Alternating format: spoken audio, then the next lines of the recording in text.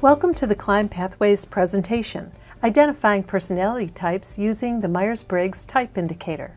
The goal of this lesson is to help you understand how you and your coworkers view the world and make decisions. The Myers-Briggs Type Indicator was developed by Catherine Cook Briggs and her daughter, Isabel Briggs Myers. They identified differing preferences on how people perceive the world around them and ultimately make decisions. Briggs proposed that all personalities are derived from 4 temperaments: meditative, spontaneous, executive, and social. These temperaments became the building blocks of Briggs and Myers' research.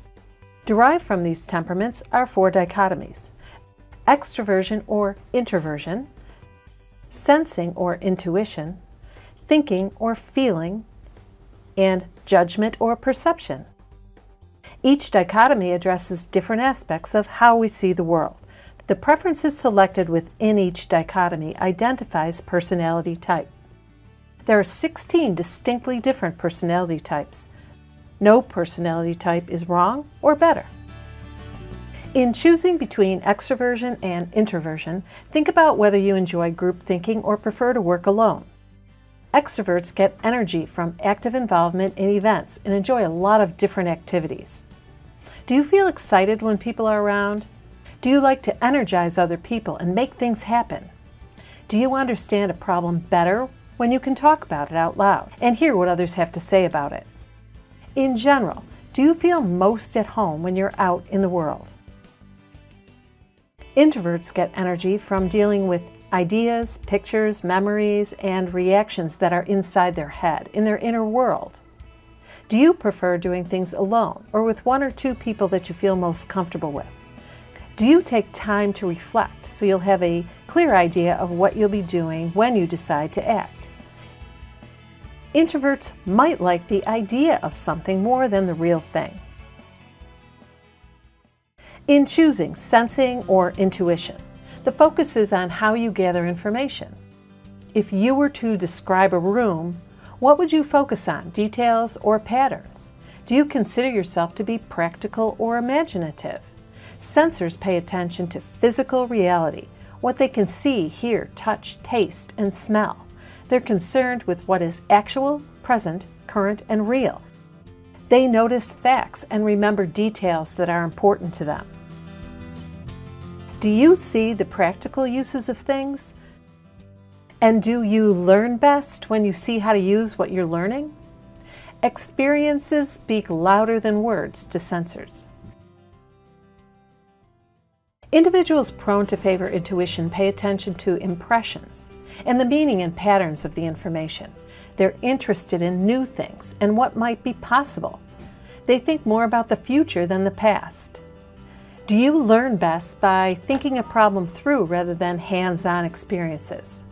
Do you remember events more as an impression of what it was like than the actual facts and details of what really happened? People who favor intuition may like to work with symbols or abstract theories, even if they don't know how to use them.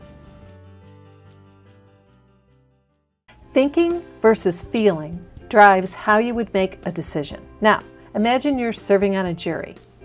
Will you be persuaded by laws and justice or circumstances and mercy?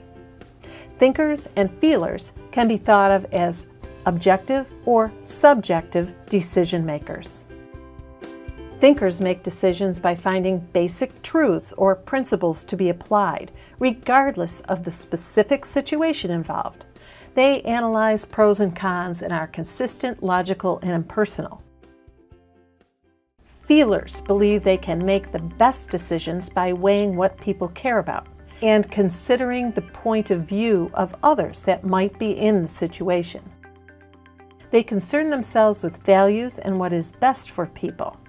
They evaluate what is most likely to establish or maintain harmony.